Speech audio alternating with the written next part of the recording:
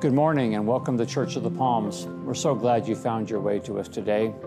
At Church of the Palms, our mission is to love God and love neighbor, what Jesus said were the two greatest commandments.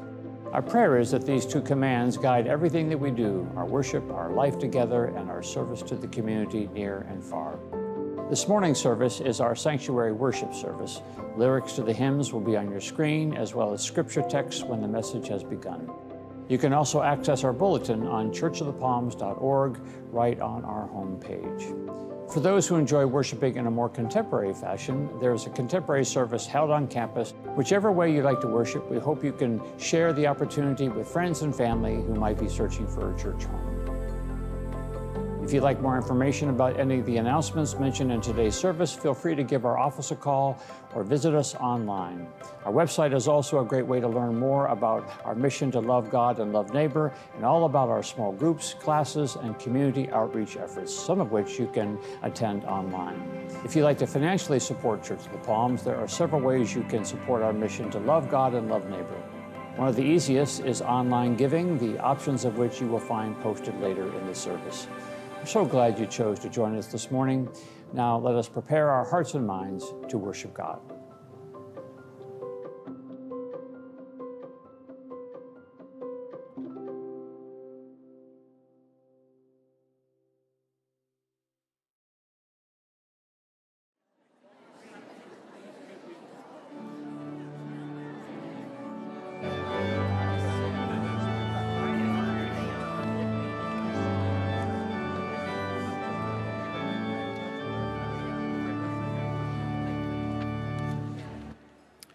Good morning. Welcome to the Church of the Palms. My name is Steve Rao, and I serve as an elder on the Building and Grounds Committee in our congregation. Let us now prepare our hearts for worship as we bow our heads for the prayer of invocation. Fill us, gracious God, with a sense of your abiding presence. Awaken our spirits to realities unseen. Turn us from the dullness of our fear-filled grasping for security, and help us to live with trust in you. Expand among us such mutual regard and encouragement as will build up community and lead us all to live in the light. May faith and love dominate all of our relationships as we enter into the joy of serving in the name of Jesus Christ. Amen. Let us praise God through our worship.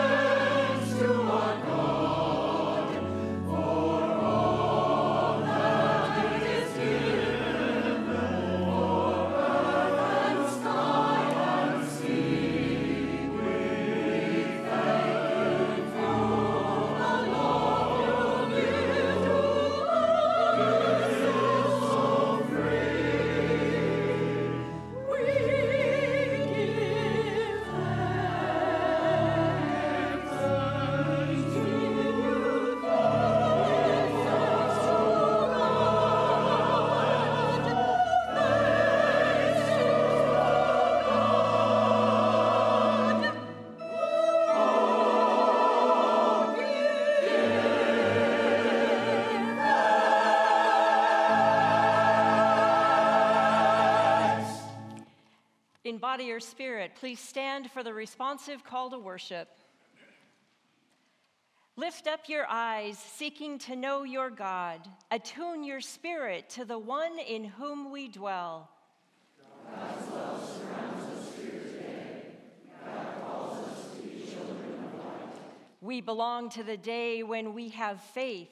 We live confidently in the hope of salvation. We seek to be faithful to the best we know. We want to invest the talents God gives us. Faithfulness gives us a sense of greater abundance. Doing justice adds to our sense of worth and dignity. We are here to build up one another. May our worship encourage each of us today. Let us worship God.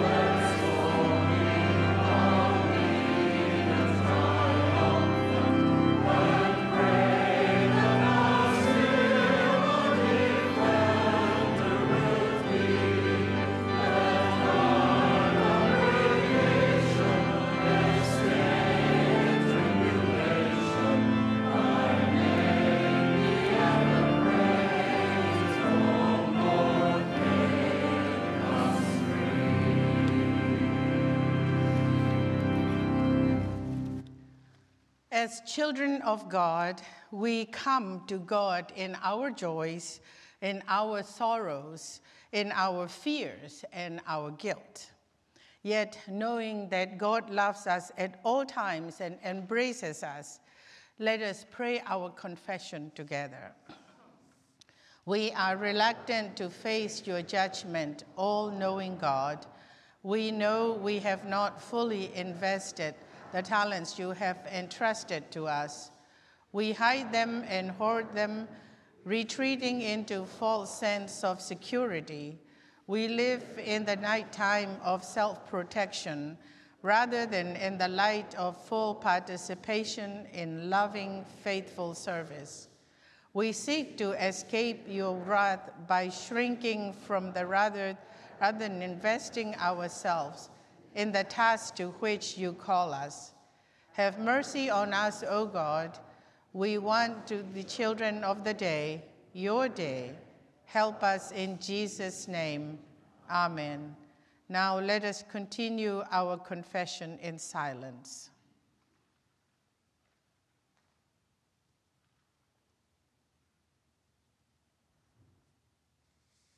Amen. God hears our prayers. God sends Jesus Christ. God delivers us. God cares for us. God restores us. God loves us still. We believe in God's grace and in our salvation. Friends, believe the good news of the gospel.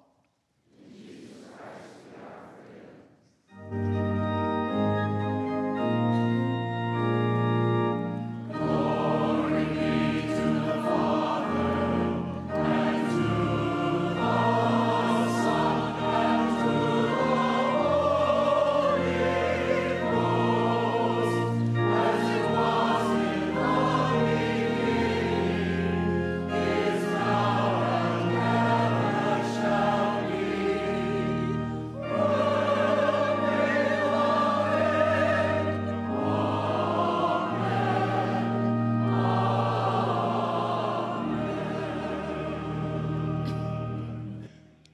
Now, as God's forgiven children, let us affirm our faith together.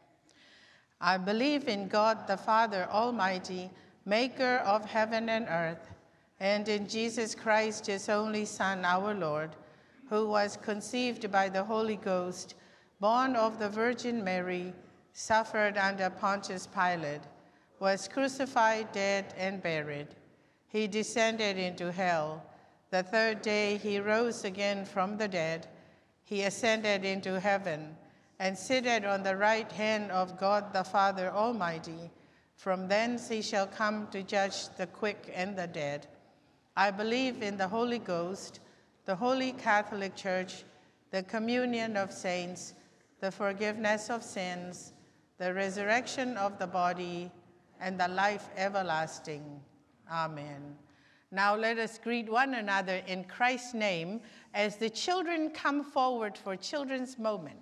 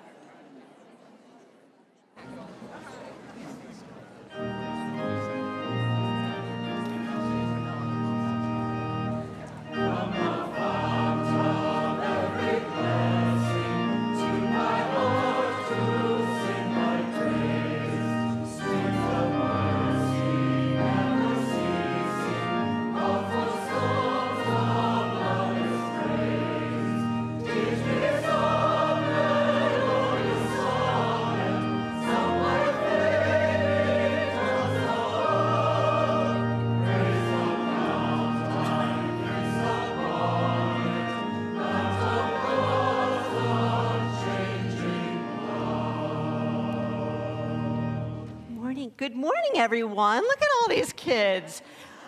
So last night we had an event on campus.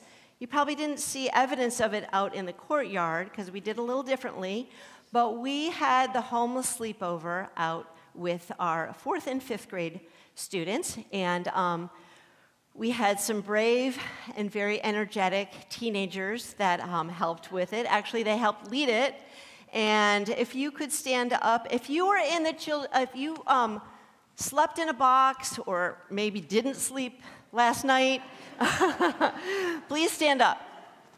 Okay, I know, right? So we had our teenagers, our student leaders, Claire and Sean and Chase, Devin and Brian all help with this event. And something that we've been doing, I know I've been doing it for 9 years, and it is a tradition nationwide. It's the homeless sleepover. It's an awareness of homelessness in our community, in the communities all over. And it's always the weekend before Thanksgiving. And I know that we've been doing it over 25 years here at Church of the Palms. So we are going to have the teens talk a little bit about what we learned last night, right? Okay, Sean, take it away. This is an overnight experience that helps us learn about homelessness and what scarcity in our community looks like. We hung out with some 4th and 5th grade kids for the last 15 hours to teach the kids about what it means to be homeless, how we might help people, and what scarcity in our community truly is. Here are some of the things we learned overnight. Okay. Our key verse for our homeless sleepover comes from the book of Matthew. Whatever you do unto the least of these, you do unto me. We learn homelessness people come in all sizes, colors, and ages. 25% of homeless people are children.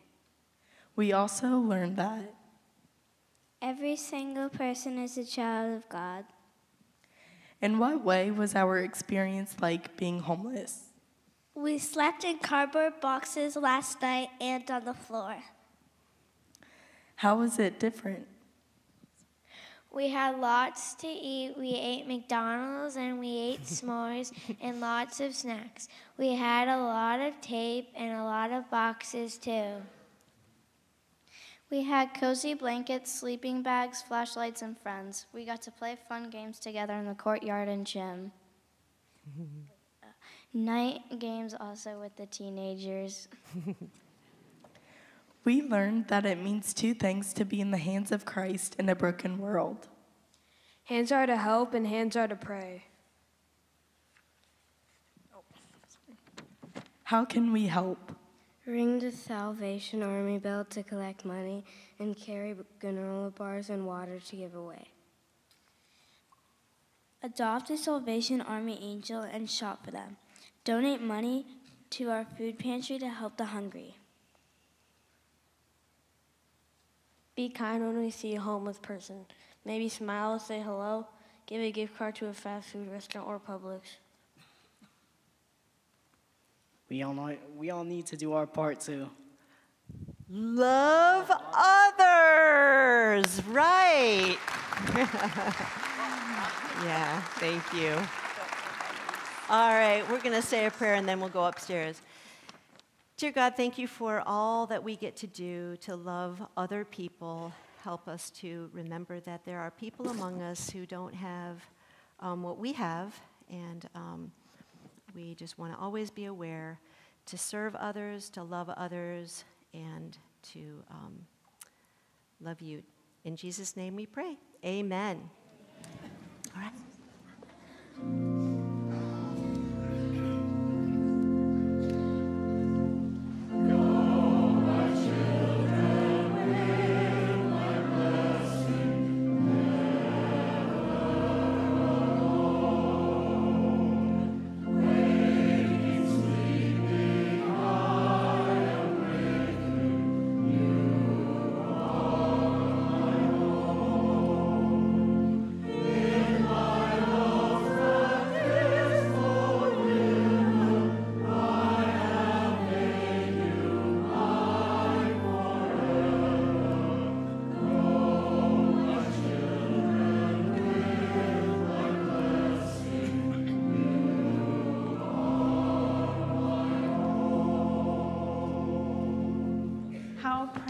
How wonderful is that?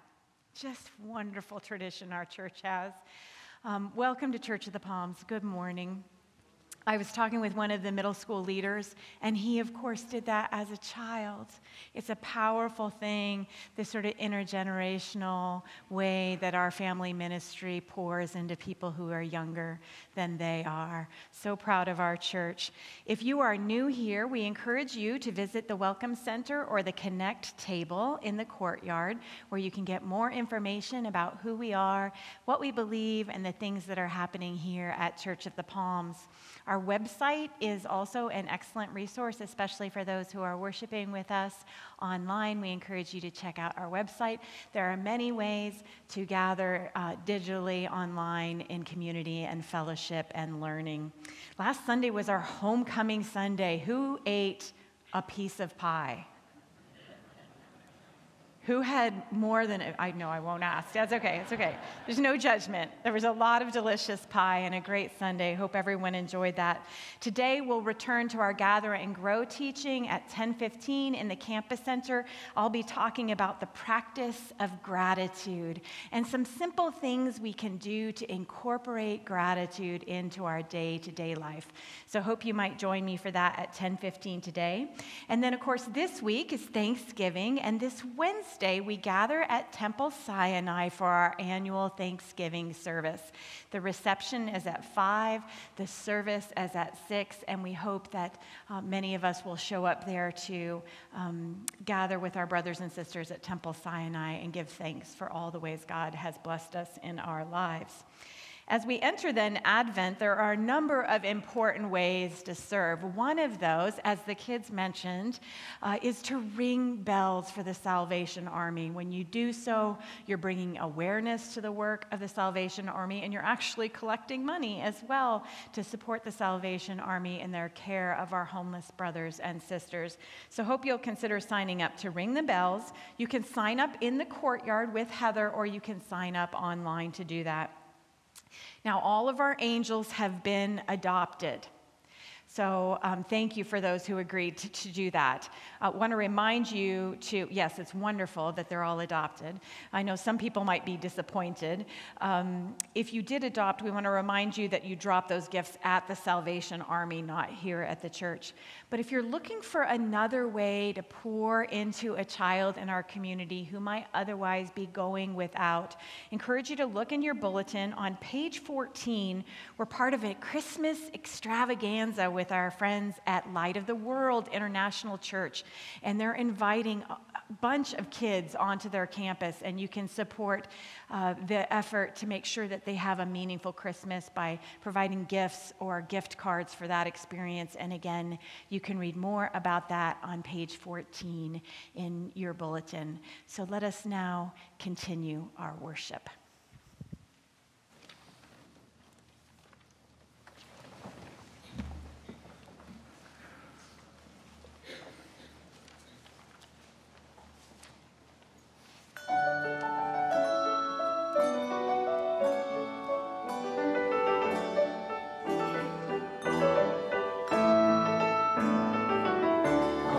Christians, join to sing, lift your praises to Christ.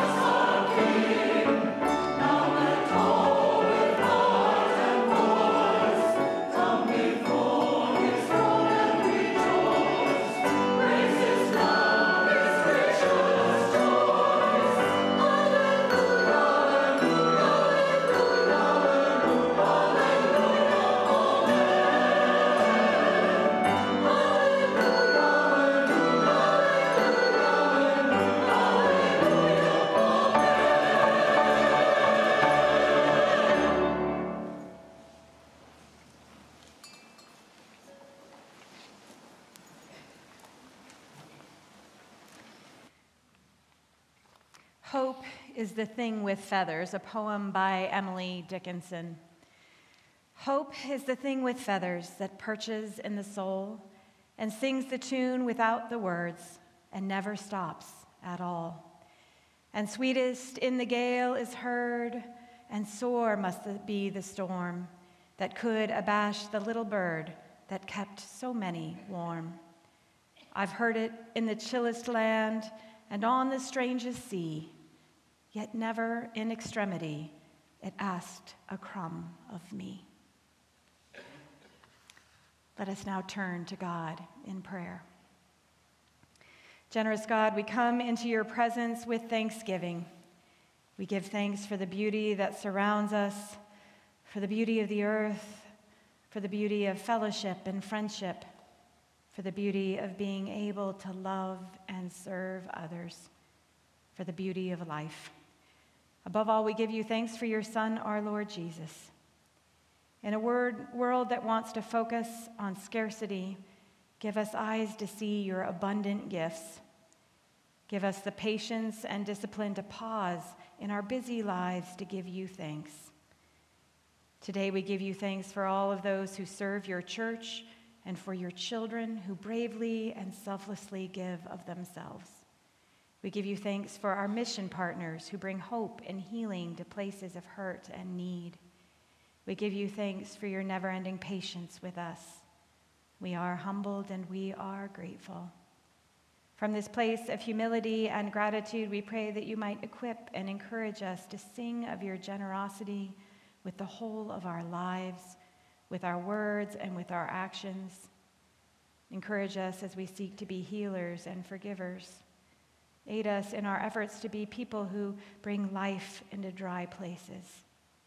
May we be so strengthened by your provision that we never rest from working toward a world where no one is hungry and no one is without clean water and no one is denied the opportunity to read your word and hear of your love.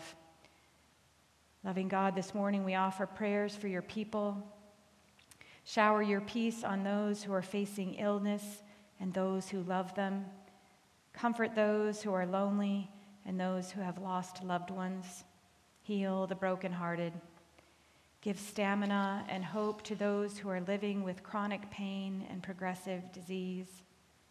Sustain those who care for others.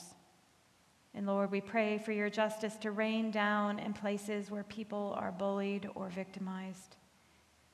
We pray for those in positions of power that they might seek you first and that they might approach their leadership with hearts big enough and brave enough and humble enough to care for the well-being of all life.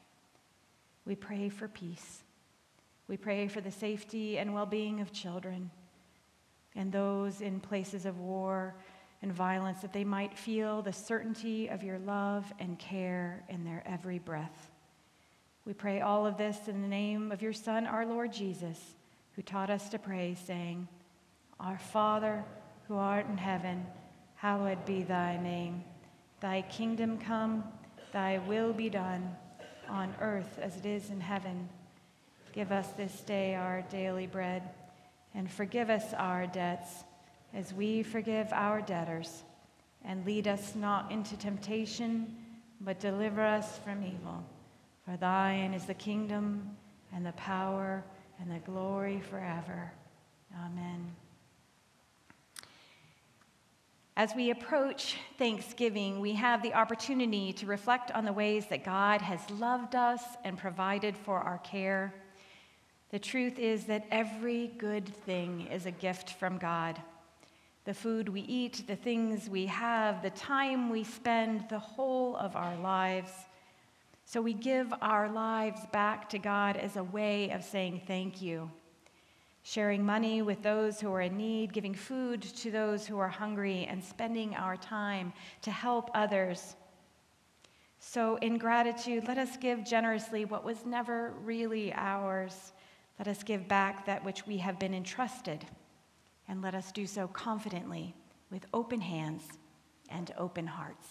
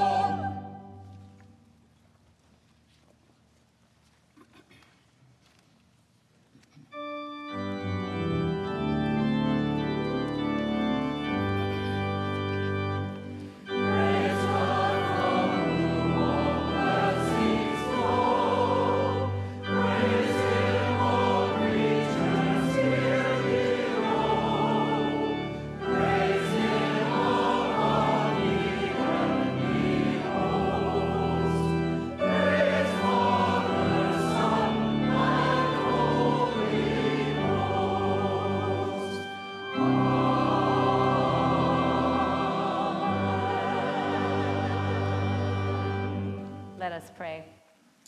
Gracious and generous God, in this season of gratitude, we pray that you will take these offerings, bless them, and give us the wisdom to distribute them to those who need them most in this time of gathering, so that all may feel your presence through abundance, full stomachs, and full hearts. May these gifts bring joy and peace to our sisters and brothers near and far. In Christ's name we pray. Amen.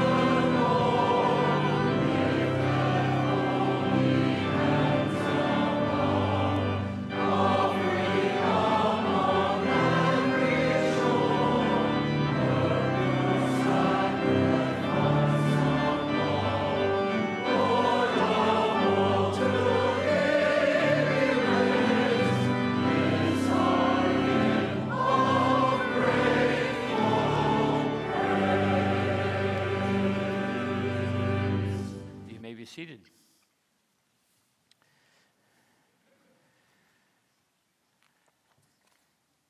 Just a couple of announcements before reading the scripture today. I want to call your attention to the little chart on page 8 of your bulletin, and that outlines for you all the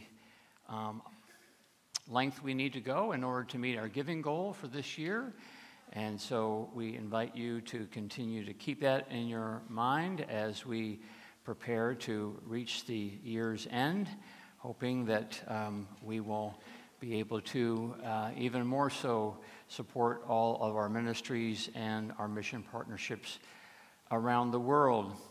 And also, I know this was announced earlier, but let me put another plug in for our Thanksgiving Eve service this coming Wednesday evening at Temple Sinai. This is a long-standing tradition of Church of the Palms, and it's one of my favorite services of the year, where we get to be shoulder to shoulder with our dear friends of a different faith tradition, and especially in this time when anti-Semitism appears to be on the rise, it is good for us to be in solidarity with our friends at Temple Sinai. So I hope you'll, if you're in town, that you'll find the opportunity to join us. 5 o'clock, a reception to beat all receptions, and at 6 o'clock will be the service over at Temple Sinai, right over on Proctor Boulevard. With that having been said, allow me to read our scripture from Matthew chapter 25, beginning at the 14th verse. Hear the word of God. Jesus speaks and says, "For it is as if a man going on a journey summoned his slaves and entrusted his property to them. To one he gave 5 talents, to another 2, to another 1, to each according to his ability, and then he went away. And the one who had received the 5 talents went off at once and traded with them and made 5 more talents. In the same way, the one who had 2 talents made 2 more talents. But the one who had received the 1 talent went off and dug a hole in the ground and hid his master's money. After a long time, the master of those slaves came and settled accounts with them. The one who had received the 5 talents came forward, bringing 5 more talents, saying, 'Master, you handed over to me 5 talents. See, I've made 5 more talents.' And his master said to him, 'Oh, well done, good and trustworthy slave. You have been trustworthy in a few things. I will put you in charge of many things. Enter into the joy of your master.' And the one with the 2 talents also came forward, saying, 'Master, you handed over to me 2 talents. See, I have made 2 more talents.' And his master said to him, 'Well done, good and trustworthy slave. You have been trustworthy in a few things. I will put you in charge of many things. Enter into the joy of your master.' And then the one who had received the 1 talent also came forward, saying, 'Master, I knew that you were a harsh man, reaping where you did not sow and gathering where you did not scatter seed. So I was afraid, and I went and hid your talent in the ground. Here, you have what is yours.' But his master replied, 'You wicked and lazy slave, you knew, did you, that I reap where I did not sow and gather where I did not scatter? Then you ought to have invested my money with the bankers, and on my return I would have received what was my own with interest. So take the talent from him and give it to the one with the 10 talents. For to all those who have, more will be given, and they will have an abundance. But from those who have nothing, even what they have will be taken away. As for this worthless slave, throw him into the outer darkness, where there will be weeping and gnashing of teeth.'" This is the word of the Lord. Let us pray. By your grace and through your mercy, we pray, O Lord, that you will allow these words to come to point to the word just read and to the word made flesh in Jesus the Christ. For we pray this in his name. Amen.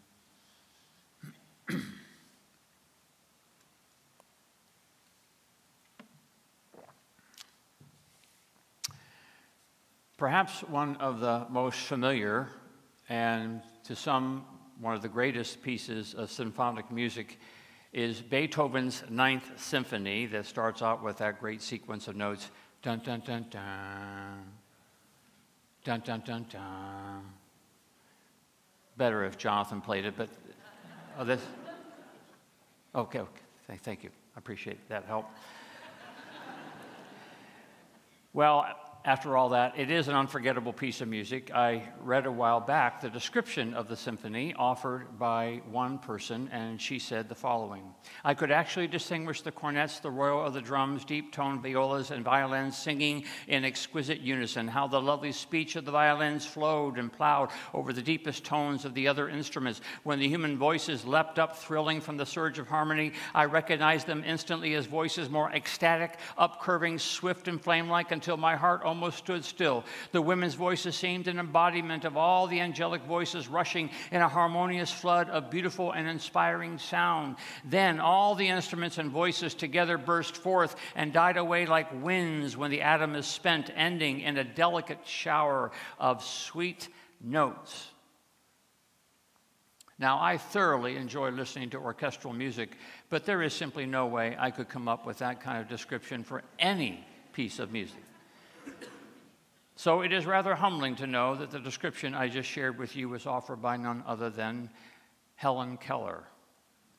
Totally deaf and blind Helen Keller, listening to this great music, kneeling down in her home with the cover of the speaker off and with her hand on the membrane of the speaker, listening to the vibrations.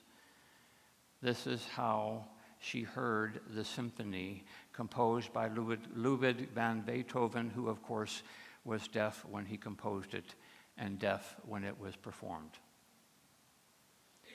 Now, when I first came upon that story and imagined that living room where Helen Keller sat with her family and pictured her kneeling next to the speaker with her hand on the vibrating membrane, hearing things that likely I couldn't hear today with my albeit limited hearing, it made me think about the gifts we have and the gifts we don't. The story of Helen Keller astounded the global village after, at 19 months, she lost both her hearing and vision from a childhood virus. At age 7, young Anne Sullivan entered her life and began to teach her how to sign, how to read Braille, and how to write. Helen Keller completed high school and entered Radcliffe College of Harvard University and became the first deaf-blind person to ever receive a Bachelor of Arts degree. From there, she became a fierce advocate for the disabled. She was named by Time magazine as one of the 100 most important people of the 20th century. Her story became a Broadway play and an Academy Award-winning movie. Helen Keller composed a story for her life that focused on the gifts she had and not on the gifts she didn't. Which raises an interesting question. Is the story of your life focused on the gifts you have or on the gifts you don't?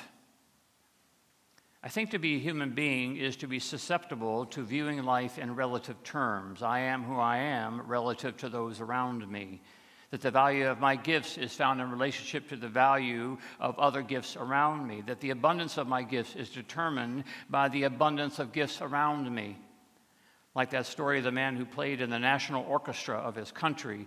He was a piccolo player, and there came the night when the king was in the audience, and the orchestra played the best it ever played, and the piccolo piece was played to perfection. So well did they play that the king was overwhelmed at what he heard. And when the performance was over, the king stood up and said, "This concert was so beautiful, I owe you an enormous debt of gratitude. In fact, what I will do is to show my appreciation is that I will fill each of your instruments with gold from my treasury."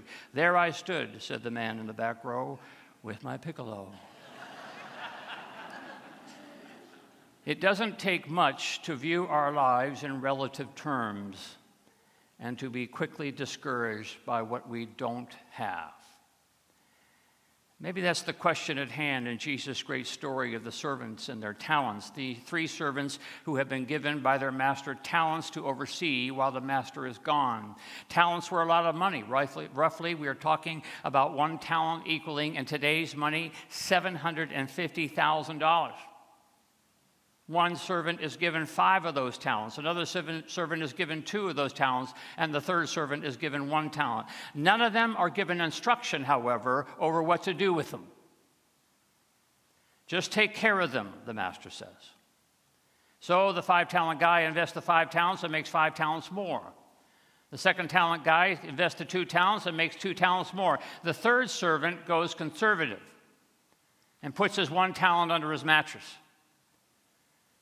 Now, if you call up a financial advisor and read him this story, you'll likely get a certain interpretation, something about investment strategy, to one aggressive, the other one conservative, and you'll likely hear something about risk tolerance. What is your risk tolerance?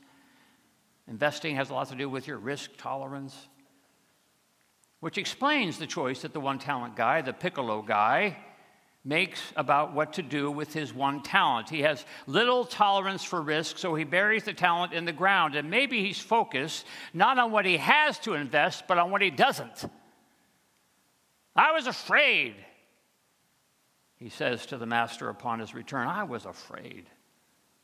I saw what little I had and saw how much I didn't. And I was afraid." It's interesting, isn't it, what fear can do to the use of our gifts. Life has its way of bearing our gifts. Life has this way of making us worry more about the return on the investment than on the investment. So many of our gifts go unused because we are afraid of how they will be received. Emily Dickinson was one of the great American poets. She wrote over 1,800 poems during her short life. You heard one today, and of those 1,800 poems, she chose only to publish 10 of them before she died. And the 10 she published, she felt obliged to rewrite to conform with the style of the time. She died without releasing her most treasured poems to the world. There was a season in my ministry when I baked bread for parishioners. I always thought that would be a nice gift of care and compassion, but I could never figure out how to bake a really good loaf of bread, and I took the hint when a parishioner to whom I had delivered a loaf of bread delivered back to me a week later a bread baking machine.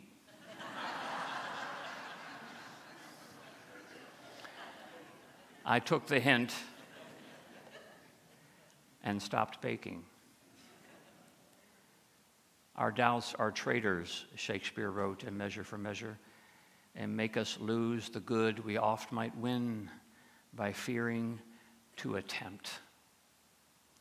I once knew a man named Chuck Matheny. I met him when I was in seminary and serving a church up in New Jersey. Chuck was born with cerebral palsy, and much of Chuck's life meant that he had to make his way around on crutches and later a wheelchair.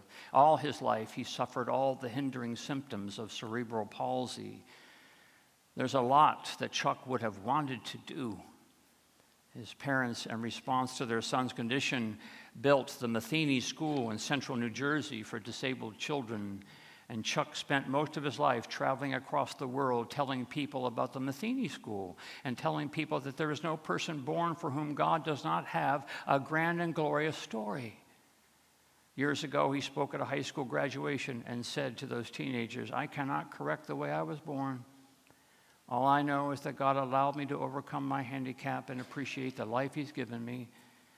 I have become his tool to help others understand why they are here. Focus on what you have and not on what you don't." "I was afraid," said the servant, and with that sentiment comes the assumption that the gifts that God has given us are somehow up for negotiation as to whether we use them, which of course ignores the truth about all of our gifts, and that is that God gives them to us to create a world more beautiful than it already is. God gives us our gifts to create a world more beautiful than it already is. Every unused gift, every talent buried in the ground, every skill left dormant is one less chance for the world to be as beautiful as it can be. Remember that great line from Martin Luther King Jr. when he wrote, "And when you discover what you will be in your life, set out to do as if God Almighty called you at this particular moment in history to do it. Don't just set out to do a good job. Set out to do such a good job that the living, the dead, or the unborn couldn't do it any better. If it falls your lot to be a street sweeper, sweep streets like Michelangelo painted pictures. Sweep streets like Beethoven composed music. Sweep streets like Leontine Price sings before the Metropolitan Opera. Sweep streets like Shakespeare wrote poetry. Sweep streets so well that all the hosts of heaven and earth will have to pause and say, 'Here lived a great street sweeper who swept his job well.'" Life is best lived according to the gifts given to us. And each one of those gifts is given that through us the world might become a better and more beautiful place. It makes me think of a painting hanging in our living room at home. It is featured on the cover of your bulletin. It is an original painted by a man named Erwin Kettemann, a German painter in the first half of last century. I bet you dollars to donuts that none of you have heard of Erwin Kettemann. Who heard of Erwin Kettemann? You all owe me donuts.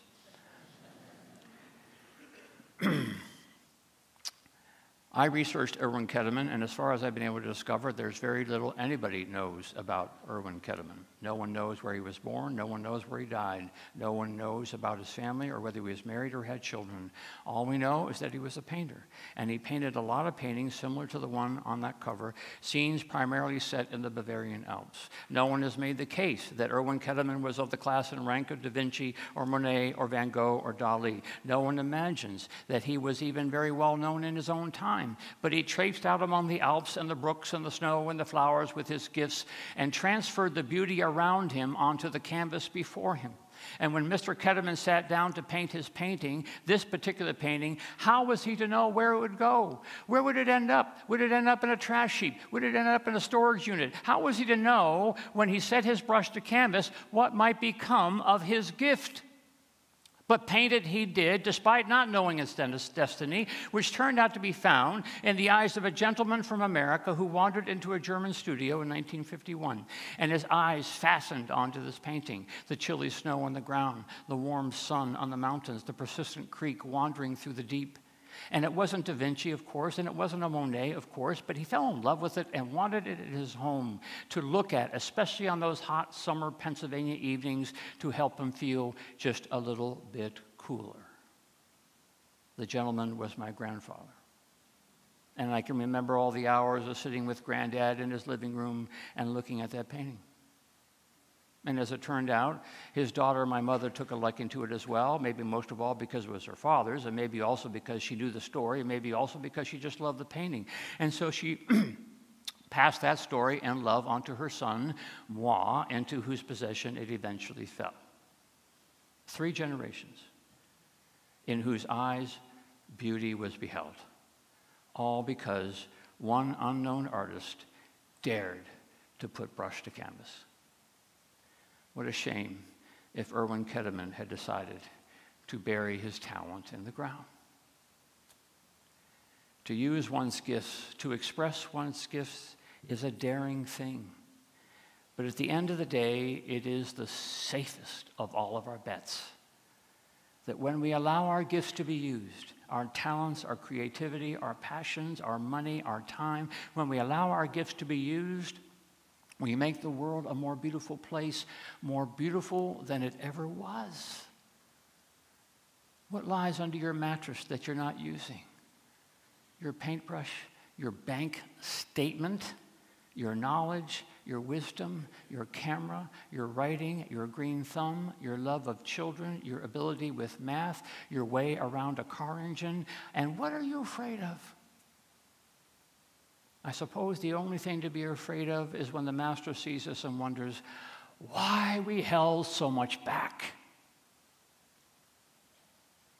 Dare I make this claim that the most beautiful art in the world is the art we find on our refrigerators. Painted, drawn, sketched by some little one unafraid of its destiny.